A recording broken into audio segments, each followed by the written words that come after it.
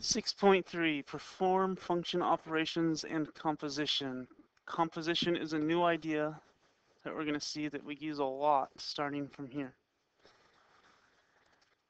Addition, subtraction, multiplication, and division all works just as you'd expect it to. The only place we have a problem is domain on division. You have to make sure that bottom doesn't equal 0. In the case of this division example here, you have to say x does not equal -2. Other than that, the domain of your new functions is always the same as the domains of the original functions. So let's take a look at part A, f of x plus g of x, which is 4x to the 1/2 minus 9x to the 1/2. Because the variables are the same, we can just subtract -5x to the 1/2. It's useful to remember that means -5 times the square root of x. The reason that's useful, part C is going to ask us for the domain of f plus g. And we know the domain of f plus g, looking at it, would be all numbers bigger than or equal to 0. Notice that was also the domain of the original functions. That's it. Part B, similar problem, 4x to the 1/2 minus -9x to the 1/2. And we see once again that the domain is all numbers bigger than or equal to 0. One more note on domain. The newest domain is restricted by the domains of the original functions. So we have to look at the domains of these guys and ask ourselves which of those numbers also fit into this. In this particular problem, all three functions have the same domain. We'll see some more complicated examples later on in the lesson. So more of the same. Part A says we're going to multiply, so we just do it. 6x times x to the 3/4, which gives us, add those exponents, 6x to the 7/4. It might be useful to remember that really means the 4th root of x to the 7th. Notice I'm not raising the 6 to the 7th power. When we're talking domain here, domain of our first function was all real numbers. Domain of our second function was numbers bigger than 0, because you can only take the 4th root of positive numbers. So our domain here is x is bigger than or equal to 0. We can't put negative numbers in. Part B is pretty similar. Remember, there's a 1 on that 6x for the exponent. Subtract the exponents. Either write out or remember that that really means the 4th root. So once again, x has to be bigger than or equal to 0. But we have to be careful. We're dividing by this guy. We're not allowed to have that bottom equal 0. So x can't equal 0. X can only be bigger than 0.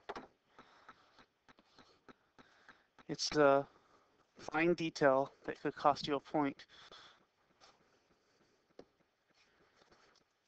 All right, go ahead and pause the video, take a minute to read this over, see if you can set up the equation. Part A just says find R of m times S of m. R of m being the heart rate, S of m being the lifespan in minutes. So let's look at what this really means. Multiply these together, see what you get on your own. Notice when I got that 1446 times 10 to the 6th, I decided to go one step further and make it look like it's in scientific notation instead of kind of being in scientific notation. All that's left is explaining what this product represents. Our R of m is beats per minute. We're multiplying that by S of m, which is units in minutes. Minutes cancel out. That tells us that this formula gives us the total number of beats, heartbeats, of a rhino based on It's body mass. That's it. At this point, you can pause the video, try these on your own, or you can do that later. Composition, totally new idea. This is where you have one function that you put inside of another function, and you get a new function out. So let's take a look at what that means with an example first. I think that's the easiest way to look at it. Let's find g of f of 3. We work our way from the inside out on these. So first we figure out f of 3. And we could do that off to the side. We know f of x is 2x minus 7. So off to the side we can figure out f of 3 is 2 times 3 minus 7. We get negative 1. So going back to the original problem, we replace f of 3 with negative 1. All that's left now is figure out what g of negative 1 is. We know what g of x is. Done. This is a pretty fast process when you're plugging in numbers. Where it gets a little more complicated is where you start plugging in variables. Like if I said g of f of x or something like that, which we'll also see in this lesson. So part A says find f of g of x.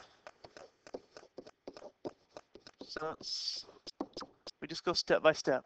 As always, we work on the inside out for composition. So the first thing I'm going to do is replace g of x with whatever g of x is. G of x happens to be 5x minus 2. So I'm just replacing. Now for f of 5x minus 2, I'm going to go back up to the f function and plug in 5x minus 2 wherever I see x. And I'm done, kind of. It's asking me to, well, it's asking me for the domain. So before I even do that, I should probably rewrite this in a simpler way. We don't want the negative exponent. Now we can find domain. First we ask ourselves, what's the domain of g? 5x minus 2. That's all real numbers. Then we say, okay, what's the domain of the new function? We're allowed to use any numbers we want from the domain of g as long as they work in a new function. And all real numbers do work in the new function except for one. All real numbers except positive 2 over 5. We're not allowed to divide by 0. That's how you find domain of composition. First you say what's the domain of g, and then say out of those numbers what works in the new function. So let's look at part B. Try to figure out g of f of x on your own as well as the domain, and then check in with my answer, see if you agree.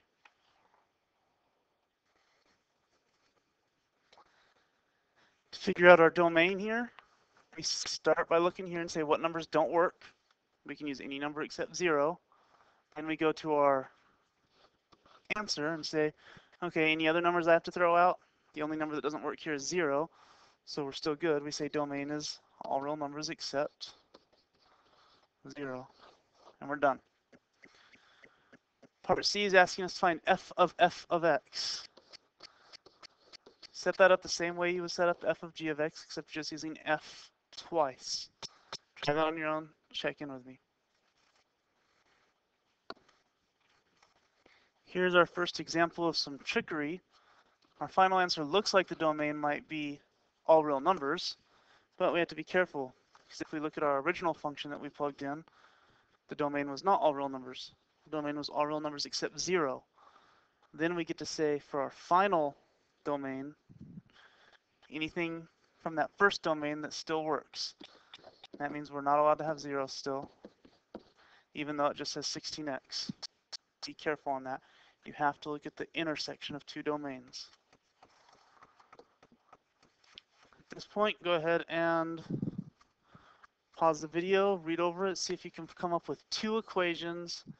I'll give you a hint. One of them is going to be called the coupon equation. That applies your discount with a coupon. And one of them we'll call the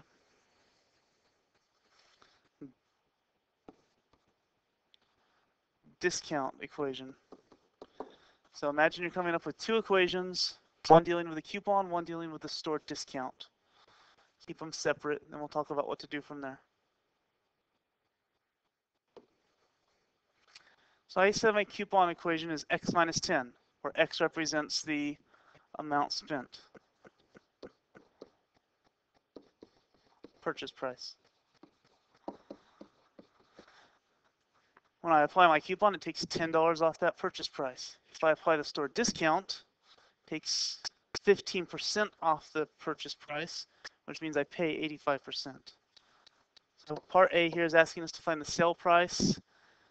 When I use the $10 gift certificate first, since I'm using the $10 gift certificate first, I'll put the C on the inside.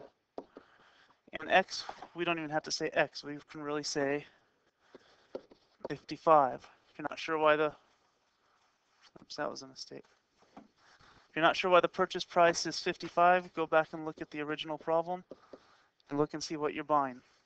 So we figure out what C of 55 is, which of course is 45, and apply that 85% price, and we end up with $38.25. Go ahead and try part B on your own. See if you get the same answer as me. It is worth pointing out that composition is not commutative. That means when I do D of C of 55, I do not get the same answer as C of D of 55. That matters. If you think that you can do it in either direction and get the same answer, you'll make a mistake.